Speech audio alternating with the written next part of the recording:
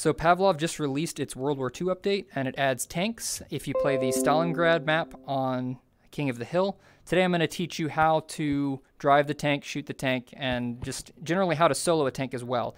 You're not always going to have 3 people in the tank, so sometimes you might need to work 2 stations at once. I'll teach you how to do that. The game is most fun when you have a full squad of 3 people in a tank, and the other tanks also have 3 people. Just the most fun I've had in Pavlov by far is tank battles with a bunch of players.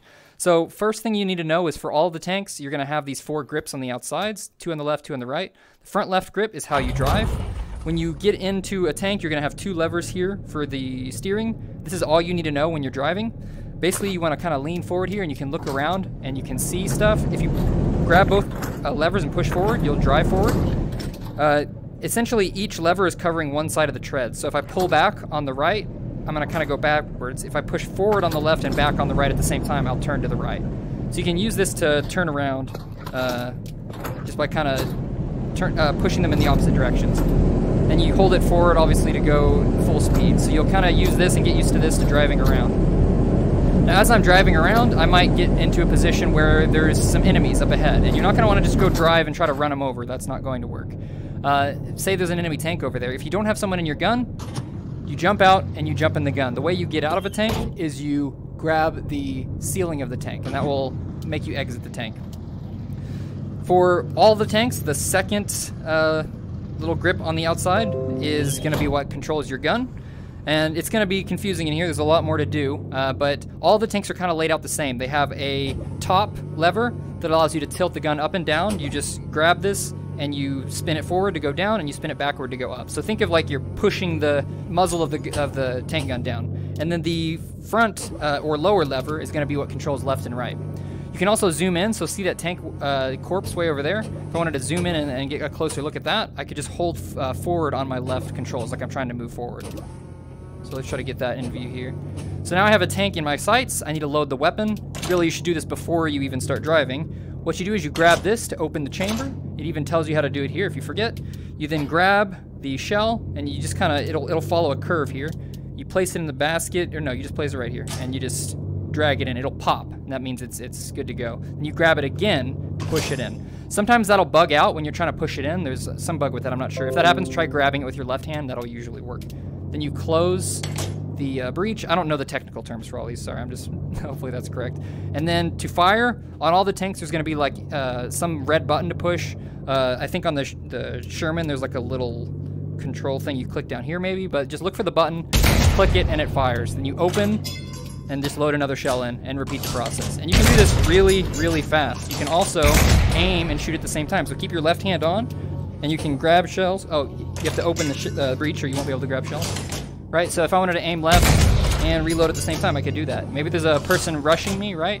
I can tilt the gun down to get the guy who's running up at me with grenades or something, and I can blow him up as well. So hopefully I've killed everyone. Like the other tank, I killed them. I killed whatever infantry are potentially there shooting at me. I can jump back out, jump back in the front, and go to another position. And don't be afraid to, you know, get out of there if you're getting overwhelmed. On the right side of the tank, there is a machine gun. This is much harder to switch to mid-combat because you have to go around your own tank. And you might, if your tank's rolling forward, you might run yourself over and you go in the front. So you probably want to go in the back, and it'll take you a long time to get here. There's a good chance people can shoot you while you do that. This is the machine gunner's little hole. You should be able to hold it with 2 hands. Yep, like this. That reduces the recoil. I don't think you really need to. It's kind of weird to use, so 2 hands might make it easier. Pretty much, you're not really using the sights. You're just, man, I haven't used this yet. It's pretty weird. I'm not gonna lie. Maybe I'm doing it wrong, but this is the essentially. If you can get good at this, you don't have to reload it either. It just like has a cooldown every now and then. This is what's you should be used to fight infantry, like people with Panzer Treks or whatever they're called. All right, so there's a guy. Let's go fight him. Poor guy's running at me with a machine gun, so I'm gonna blow him up. Turn left. He's behind cover. Let's zoom in. It can be hard to kind of multitask here.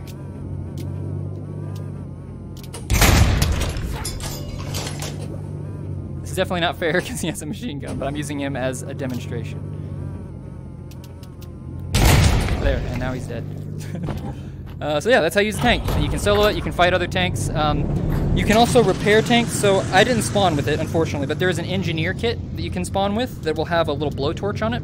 You grab the blowtorch, and then you have to like hold down on there's like a black button that'll turn the gas on, I believe, and then you can hold the trigger down to like repair the tank. I don't know if you actually have to hold the trigger down, but that's how you repair a tank. So if you have that kit, it's a really good kit to get in a tank with. Sometimes also when you're in a tank, if you take enough hits, I think it's 3 or 4 hits, your tank will stop and you won't be able to use it unless you repair it. And then one more hit, it'll blow up, and if it's on fire, it'll blow up and kill you. In those cases, you got to get out and use your weapon, right? And just try to fight people off. If it's an enemy tank, you probably just need to run away and go hide in a building and try to get some backup or something. So yeah, that's how to use a tank. GG.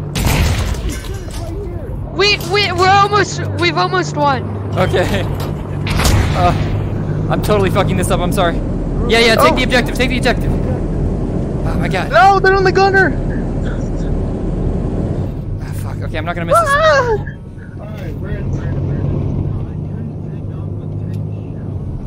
I'm smoking the tank. I'm ready for him right when he comes around the corner. There's 2 enemy tanks. I'm smoking. Okay, smoke it. Repair me if you can. Move your left. Yeah, move left. I hit him. Oh shoot! Building enemies on the left. Get him! Holy fuck! Yeah!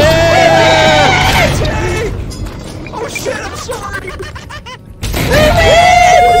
Fucking tank! Did you see that shit? Oh, that's actually insane! Look, I'm having so much fun with tanks. Holy shit.